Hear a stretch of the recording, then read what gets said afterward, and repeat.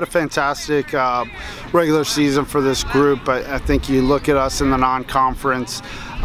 We certainly were playing some good soccer, and then as the conference season went along, this team kept getting better and better, and we always talk about playing the best soccer at the end of the year, and I think that's where this team's at. They finished very strong in the SEC, you know, obviously coming up just a bit short from an SEC championship, but you know, second place is good in this conference. It's great in this conference. I'm excited about the way we're playing.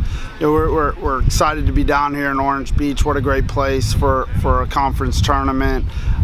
Weather's great, facilities are great. You know, getting to stay at nice places on the beach. You know, the players are enjoying that. So they've worked hard to be down here. And but tomorrow starts the second season, and we have a tough opponent in LSU. They really took it to us the first time we played them, and they're a great team, and a team with a few special players that can make you pay if you don't take care of business. So we have our work cut out for us playing against a team, LSU, who's also in form right now. So I expect a tough battle tomorrow night.